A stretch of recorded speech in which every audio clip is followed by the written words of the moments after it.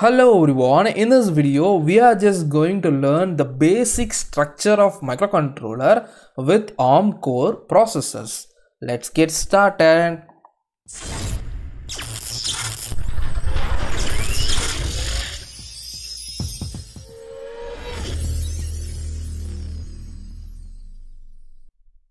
So basically we know that the microcontrollers are useful in small tiny sensor sensing application till the space satellites.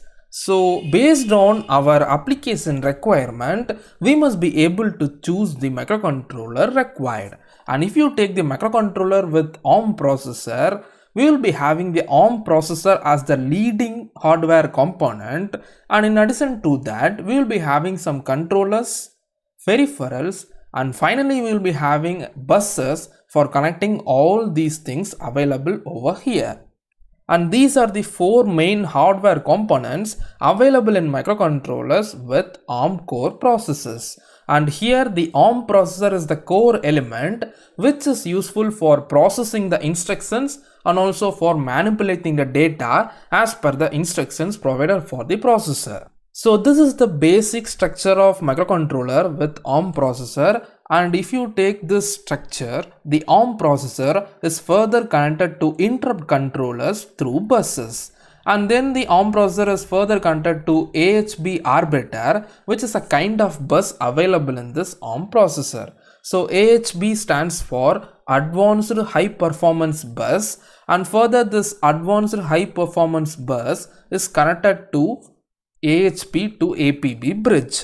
So here this bus is divided into two parts, one as AHB and another one as APB bus. APB stands for ARM Peripheral Bus or Advanced Peripheral Bus.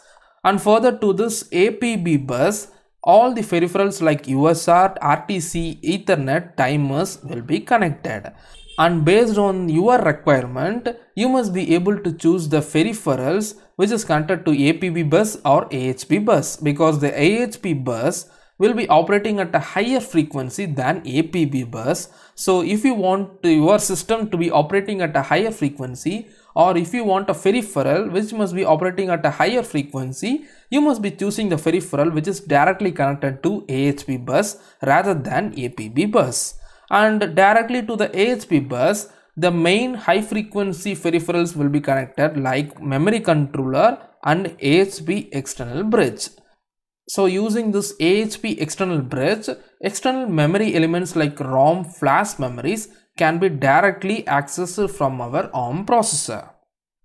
So this is the basic structure of microcontroller with inbuilt ARM processor.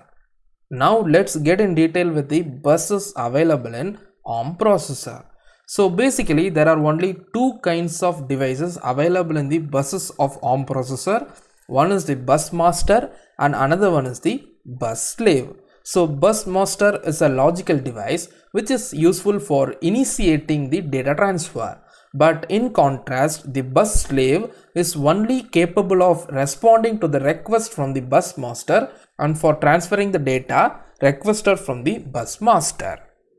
And the different kinds of buses available in the ARM processors are AMBA, which is Advanced Microcontroller Bus Architecture, ASB, ARM System Bus, APB, as we discussed, ARM Peripheral Bus, AHB, which is nothing but ARM High Performance Bus, and further these two buses APB and AHB are also called as Advanced Peripheral Bus and Advanced High Performance Bus. So these are the basic buses available in ARM processors, and most widely nowadays we are having this APB and AHB buses in most of the microcontroller. And let's take the memory controller. So memory controllers are elements which is useful for connecting different kinds of memories to the ARM processor. Basically, it connects different types of memories to the processor. For example, when the power is turned on, the memory controller may be configured in hardware to allow certain memory devices to be active. These memory devices allow the initialization code to be executed. Some memory devices must be set up in software. For example, DRAM, that is data RAM, For it, we have to set up the memory timing and refresh rate in software before it can be accessed by the ARM processor. And next one is the interrupt controller. So it is a very important hardware component available in this ARM processor based microcontroller. So it determines which peripheral can access the processor at the specified time, which means it will be providing the authority to all the peripherals at which time which peripheral can access the ARM processor. Actually, it is the very important controller available in the ARM processor based microcontroller, which will be executing the instructions based on the priority of the peripherals.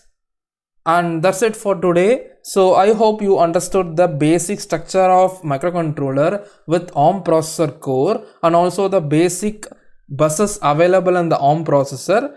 So see you in the next video. Thanks for watching.